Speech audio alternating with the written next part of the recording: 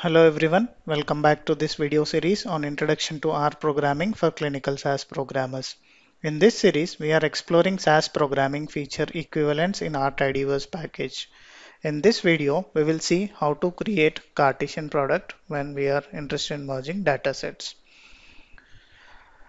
So let's say we have this dataset called dummy01 in which there is one row for each of the possibility for the sex variable to be displayed in a categorical summary table. Let's say we have a second dataset in which we have all the four possible treatment. We have a row for each of the possible treatment in the study design. And I am interested in creating a row for each of the row present in this input dataset for each of the possible treatments in the study. So here we have three rows here and four treatments. So I want to replicate each row of the input dataset in dummy01 with all four treatments. So I will end up having 3 multiplied by 4 as 12 records in the output dataset. So I want to create a dataset which looks something like this. So how do we create this in SAS first?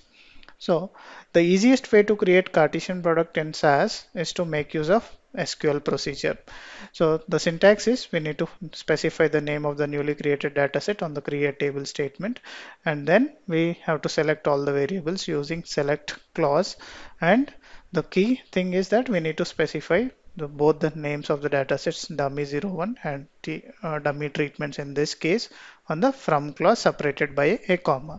So when we run this syntax, this output dataset which will have the Cartesian product created, which is the number, each row of the left hand side will get replicated for each row present in the right hand side dataset.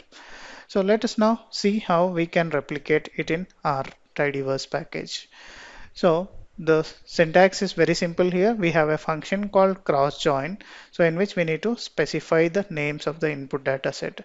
So here I am specifying dummy01, which is my dataset which contains a row for each of the possible combination in sex variable, and then the second dataset which is dummy treatments, which has one row for each of the possible treatments in the study.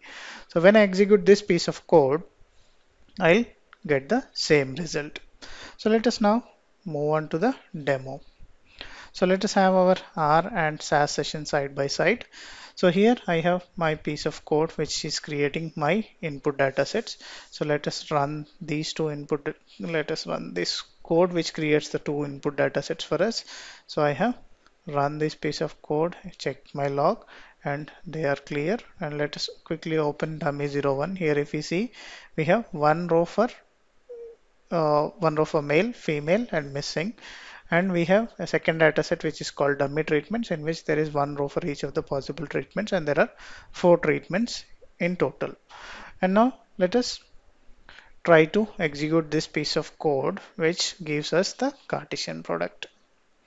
So let us run this and see the result. So let us check the log. So our log, it says the execution of this query involves performing one or more Cartesian product joins.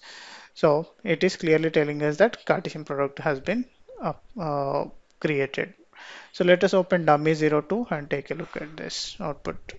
So here if we see, so we have male under treatment 1, male under treatment 2, male for treatment 3, and male under treatment 4.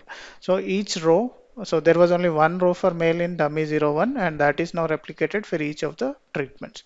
Similarly, the case for female and missing rows as well. Let us now move to the R environment and then try to execute. Let's first create the input data sets. So I have selected that three steps, and then I'm executing the code. Let us check dummy01. I have three rows here, and then I have my dummy treatments which I have four rows. Let us now execute this piece of code which is using cross join function to create Cartesian product. So let us run this and examine our dummy02 dataset. Here if we now see, there are total 12 rows, which is a product of 3 observations from dummy01 and 4 observations from dummy treatments. 3 multiplied by 4 is 12. So this is how. So here if we see, now we have male row for all 4 treatments and female row for all four treatments, and missing row for all four treatments. The order of rows in the immediate output dataset is slightly different when compared to the SAS versus R Studio, but we can, of course, make use of arrange function to reorder the rows as per the requirement in RStudio, or if we want to change the order in uh, SAS, we can make use of order by clause of proc SQL itself, or we can use a further proc sort step to sort them as per the requirement. So this is how we can create Cartesian product in both SAS and R. Thank you for watching and keep learning.